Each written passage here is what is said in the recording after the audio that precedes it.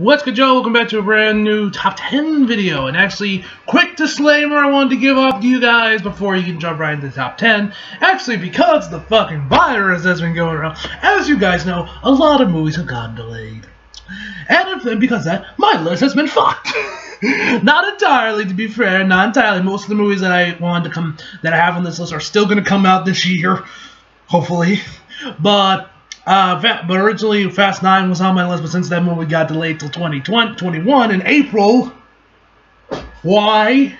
But because of that, I ended up having to switch a movie. I had to get rid of that movie and put another one. So yeah, just wanted to give out a quick disclaimer, guys. And anyway, enjoy the video.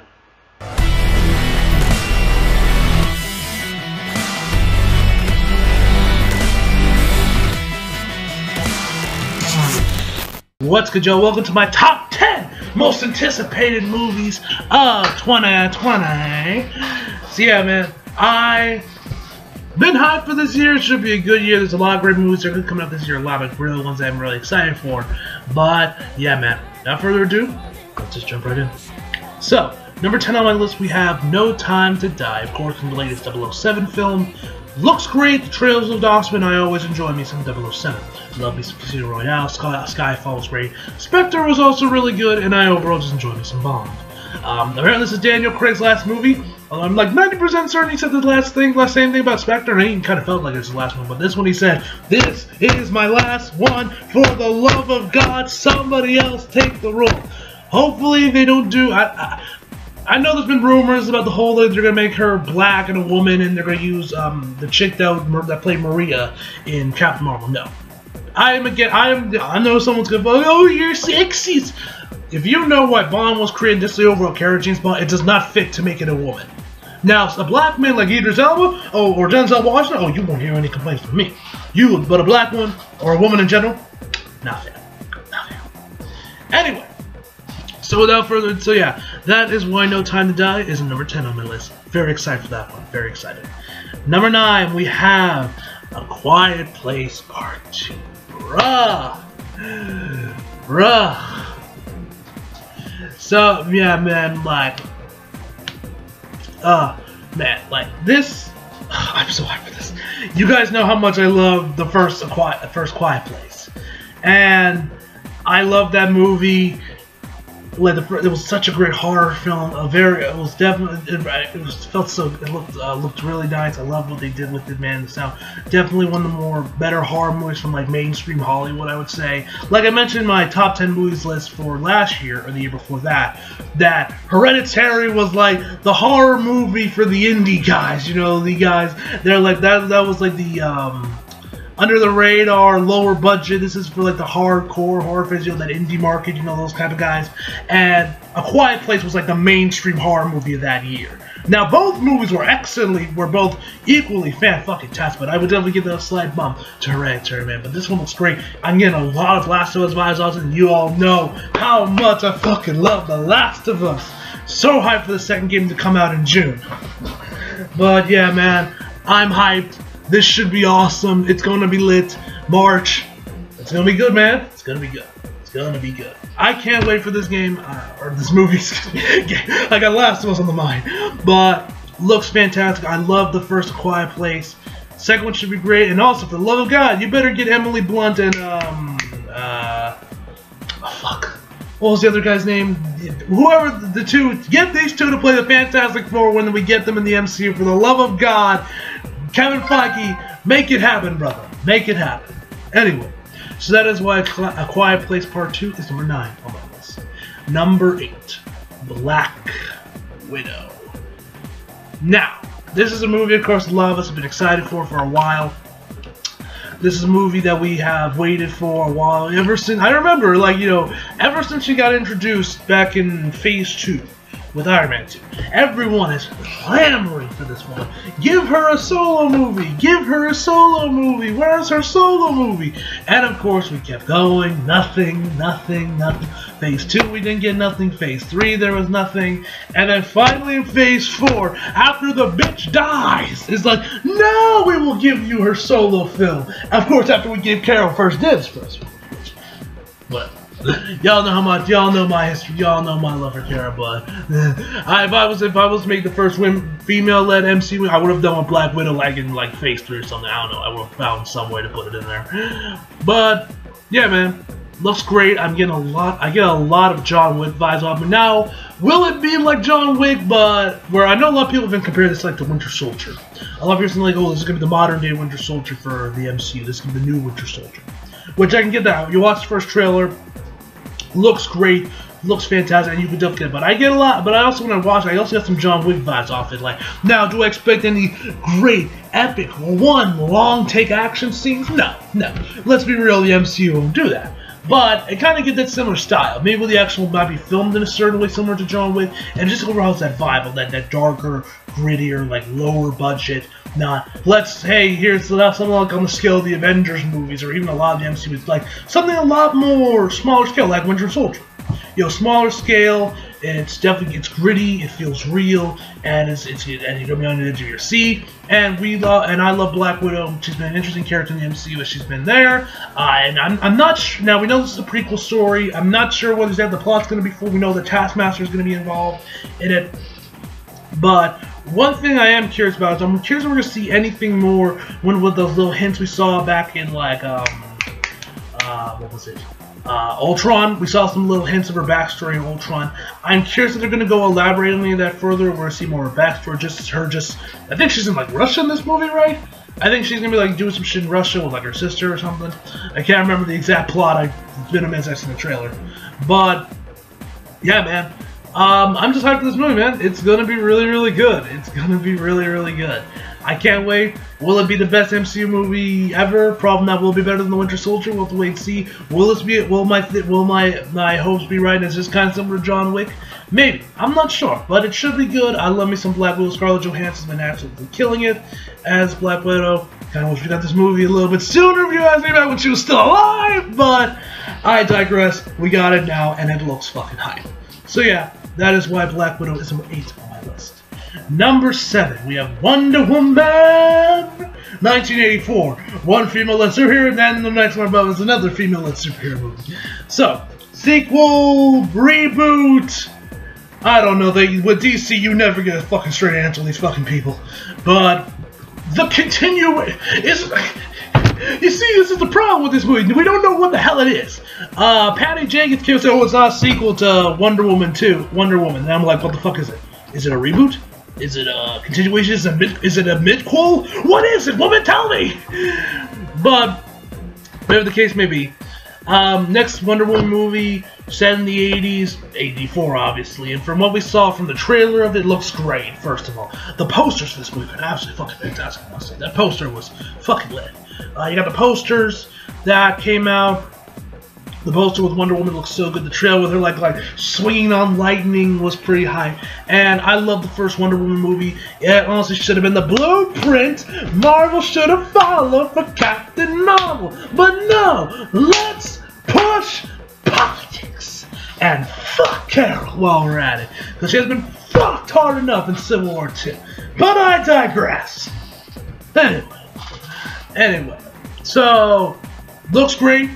We're gonna have Trevor, I believe his name is. He's gonna make his return. We saw some of that stuff in the set photos. I don't think he was actually in the trailer, but we saw him in set photos. Looks great. I love the first Wonder Woman. The sequel, reboot, whatever it is, should also be really good. I'm definitely excited to see this one. This one hopefully should be good. Should be good, man. And I've been really digging what DC's been doing lately. You know, Shazam was pretty good. Aquaman was fucking amazing. And you know, now we got this, which looks great. We got Birds of Prey coming out later this year. Looks good. I mean, I'm not that excited for it, but it does look good. But I mean, Alex from High Top Films has been like super hyped for that movie for some reason. But you know, whenever Birds of Prey comes out, y'all guys will see. You'll know my review, and you'll know what I think of the movie. Which, going by how long this is probably going, don't know how long this is gonna take me to actually edit. It's probably already been up for like a month or something. But anyway, so yeah. Wonder Woman 1984 is number 7 on my list. So now, let's get to number 6. Number 6 on my list is Halloween Kills. y'all know how much I fucking love the original, or not the original, the reboot, remake, sequel to the first Halloween movie we got 2 years ago. We got that one. You guys know I said that that one was that's like my second all-time favorite Halloween film. That if it wasn't for that high school shit, I would have said this is actually better than the original Halloween. Yes, John Carpenter's Halloween. I would have said that if that high school shit wasn't there, because that third act was fucking lit, man. Now we still don't know much about this movie. We still haven't gotten a trailer. Haven't really got much of it. Anything. We just know that it's a sequel, and we also got another one that what was the third one called? Halloween Survives, was Halloween Kills, Births, something? I forget what the third title was. But we know Jamie Lee Curtis is returning. Most of the cast from that movie is going to come back, and I'm not sure, like I mentioned before, we know next to nothing about this movie. Nothing has really come out of it as of right now. But but whatever we got. But whatever, I'm just going off, but you guys know I'm hyped for this movie, so that's why it's on my list. And honestly, if we got a trailer or something, it probably would honestly be higher over my list if I'm being real. It probably would have been higher if we have gotten a trailer by this point, but judging from what we know, what happened in the last movie, I'm thinking they might go all in with some stuff that they were going to set up with Halloween 4 and 5 with, like, you know, Laurie's, like, what was her niece, I think it was, that was the MC for those movies, and they thought that she was going to become the next Michael Myers, but then they kind of dropped that and do some other shit with Halloween 6. I think, judging from the post-credits, or not post-credits, it did, if I'm remembering it correctly, because I haven't seen the movies I saw in theaters, if I remember correctly, like, you know, it ended with her, like, holding a knife, and as they were, like, going away from, like, a little compound or whatever, where they burned Michael alive, which we know he survived that. Like, I'm not going to survive anything at this fucking point. But, with that, it looks like they might be going in that direction. They might have to be going all in this time. I'm not sure. Either way, it should be fucking awesome. You guys know I love me some slasher films. So, yeah, that is why it's number 6 on my list. Number 5, we have Dune. This is actually coming from the same director as Prisoners, as well as, more importantly, Blade Runner 2049. I actually just found out when I was looking up Letterboxd, and a bunch of people were looking up to see what other people's top 10s lists were, just to see what other people were thinking. And I saw this movie along there alone. I was like, Dune, it's Dune, it's Dune, it's Dune. I'm like, what the hell is this Dune movie? Looked it up, found the same director as Blade Runner. I'm like, oh, never mind. I better put this on my list, because you guys know I fucking loved Blade Runner 2049, and without a doubt, man, that movie is fucking awesome. That movie was shot so beautifully, man. Like, now this is another movie we know next to nothing about. Next to nothing about this movie. We don't know what it's well, at least I haven't checked. Maybe if I did some digging out, but just from a general glance, I haven't done like deep dives on the internet trying to figure out what this movie's about. But we've only gotten a little bit of it. This list is really just here for its name value of the director. The director's name, which his name is slipping my mind at this current moment. But knowing the director of Blade Runner 2049 is attached to this, it's going to be a masterpiece without a doubt. And it should be fucking awesome. It's probably going to be one of the best movies of the year, no doubt. So that's why it's number 5. If we had, like I mentioned before, like Halloween Kills, we had like a trailer or something, this honestly would probably be in my top 3. Top 3. But hey, it's in my top 5. Anyway. Number 4 on my list, we have Godzilla vs. Kong, of course, the remake or whatever, the sequel to Godzilla King of Monsters, of the duel of the ages between Godzilla and King Kong. This is gonna be lit. This will be fucking awesome, ladies and gentlemen. I cannot wait for this movie. Godzilla King of Monsters was fucking awesome. That is right there is how you make a fucking kaiju. That right there was a fucking kaiju. And Kong Skull Island was great in its own right, man. So, with all that being said, this is going to be awesome. Now, yes, the director from the live-action Death movies is doing this one, but you guys know me. I thought the Netflix Death movie was fucking awesome. I thought it was like a great reimagine, I should say, of this story, and I overall just loved it. Now, I know I'm in definitely the minority with that, but hey, that's my opinion. Go fuck yourself. But, yeah, man. not Kong Skull Island. Godzilla King of Monsters was such an entertaining popcorn film that if it's anything like that, y'all are gonna see me give this movie 10 tens, and it'll probably be somewhere in my top 10 list for the year. So yeah, Godzilla vs. Kong is number 4 on my list, and I'm definitely very excited for that one. That one should just be fun. Just overall, just fun. Number 3, we have Mulan. Oh, Mulan! Oh, I'm so hyped for this movie. Now, Disney's live-action remakes have been pretty good most of the time. The Beauty and the Beast, that was pretty good. I didn't watch Dumbo because I wasn't really that big on the original Dumbo. What were the other ones they've done? Jungle Book was also really good. Maleficent wasn't half bad, actually. What the fuck else? There's probably been some other ones that are slipping my mind right now, but yeah. Me personally, I've enjoyed Disney's live-action remakes, but even if there's someone you have to, that has, like, you gotta admit that Mulan looks fucking awesome. Like, y'all know I'm a sucker for samurai shit. Now, I know y'all say, oh good, this is set in China. Yes, I know, same time period, y'all know what I mean. But, I am so hyped for Mulan. Like, I don't care if all the songs are cut out, I don't care if Mushu's cut out, fuck them. You don't need them. The way this movie's been shot, the way the trailers look, this looks like a modern day samurai film. And like I said, I love my samurai, and I just love the way the movie's shot. And oh god, it looks so good. Oh, I believe this movie's coming out in March, I think. It might be a little bit later. But whatever, man. Bruh, your boy is hyped. I cannot wait for this movie. It is going to be fucking awesome. Oh, I can't wait for Mulan, man. It's so hype. Now, number 2. This one I'm going to get a little shit for because some of you are like, oh, wait, Glenn came out in 2019, and that is 1917. Now, I know Joe St. Glenn, this movie came out last year. Yes, I know, in select theaters, but here for the rest of us, it came out in 2020. Now, for me, so I was kind of debating which one do I kind of have it apply for. My top 20, my top 10 list for my anticipated for this year, or do I put in my top 10 list for last year's? Me personally, but because it came out, and even the Oscars kind of nominated for last year's Oscars as well, so it was kind of like 50-50 on the whole thing. I was like, do I do it that? But I was like, yeah, fuck it, let me put on my top 20 list, or my top 10 was anticipated list for 2020 because, hey, it comes out everywhere else here. This is where a lot more people are going to see it, so fuck it, let me put it in this list. So yeah, movie looks great, same cinematographer for Blade Runner 2049 doing this movie, and we also got with the director of Skyfall doing it, and the whole thing about the movie shot in one long take. Great, looks weird. And if I was ever to give the award for best trailer of 2019, or hell, even best trailer of all time, I'd give it to that first trailer for 1917 with the editing, with the text and everything, man. Bro, that trailer was edited beautifully, and the movie itself looks fucking awesome, man. Like I mentioned before, I'm really curious with the whole one take thing and how that's gonna work. Now, obviously, it's not gonna be all shot one take. That's impossible. But I'm curious how it's gonna look. It should be great. For a lot of great things about this movie, from reviews and everything, and overall, I'm hyped. Should be good, should be fun, and I can't wait to watch it. Definitely looking forward to when we see the sprint, the run through no man's land. That's in all the truth. That's shut. When we get to that in the movie, that's gonna be hype. That's gonna be hype, ladies and gentlemen.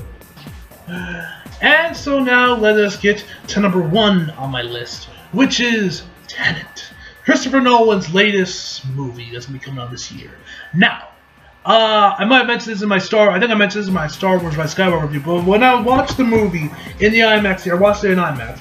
Right before the movie started, we had like this 15-minute long short play. Now at first, with the guys and guns going through this theater or whatever. Now at first I'm like, what is this? Is this J.J. Abrams' short film? New short film he's done. And as it was going on, I was impressed with what I saw. But then I found out that it was the trailer for Tenet, or a little preview of Tenet, with in IMAX, because Christopher Nolan loves his IMAX, always looks great IMAX. And then we saw the rest of the clip. I went and saw some more. I went and looked through a little bit more of the movie, and that's why. And I loved what we got from it. Like I mentioned before, I was very intrigued with that original 15-minute short that we got at Star Wars. And then when I saw the rest of the trailer kind of play at the end of the movie, looks great. And plus, Christopher Nolan's doing this. Y'all know Christopher Nolan's one of my favorite directors right now. Dunkirk, the Dark Knight trilogy, Prestige, all that shit. That's honestly why it's on this list at number 1, is because Christopher Nolan's directing it. The movie looks fucking fantastic. It looked beautiful on the IMAX screen, my god. Bruh, it looked amazing in IMAX. I'm not gonna lie. And yeah, man. That's all I really gotta say. What's his name? The guy's gonna be playing Batman now. Fuck. Shit. Fuck, his name slipped my mind. You know, the guy that played Edward in Twilight. He's actually been in the movie too, which I'm definitely curious about that one because he was playing Batman. I haven't really seen him in any movies. Not really in any movies lately outside of Twilight, so I'm definitely intrigued to see how much acting chops this guy actually got. Because I know everyone's saying, oh, he's actually a great actor if you watch his indie films like, you know, Good Time. And yeah, man. Overall, I am very excited for this film, and it should be it should be awesome, it should be epic. It seems I'm getting a lot of Inception vibes off of it, which, you know, I did love me some Inception. That was some good shit when I saw that. And yeah, man, I'm hyped for this movie. So yeah, tell me down below what you guys saw on my top 10 list. What is your top 10 list, most anticipated movies list of this year? Tell me all down below, guys. And yeah, hope y'all enjoyed the video. Leave a like if you did, subscribe if you're new, follow on Instagram, Twitter, flag, link, sounds Christian box below. And as always, come back for more. See you guys next time.